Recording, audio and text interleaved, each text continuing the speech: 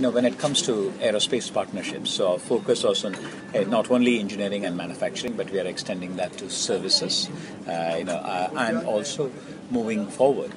Our strategy is to look at vertical integration and design and build partners in the future. So that's the focus on the aerospace partnerships.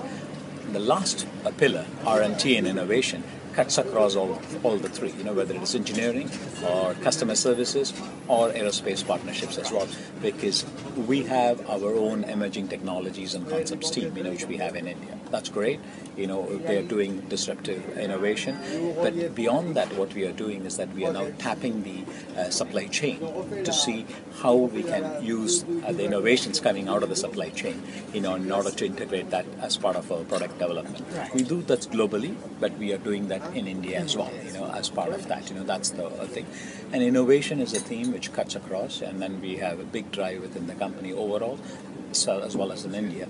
So digitalization and data analytics is something which we are looking at from India as well, because Bangalore has the right ecosystem for them, and then see how we can actually bring that in order to really support our company. So we do a lot of proof of concepts on those areas as well to see how we want to take that forward.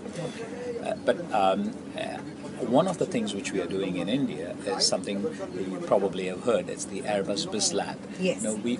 BIS Lab was opened in Toulouse, Hamburg, and now in India.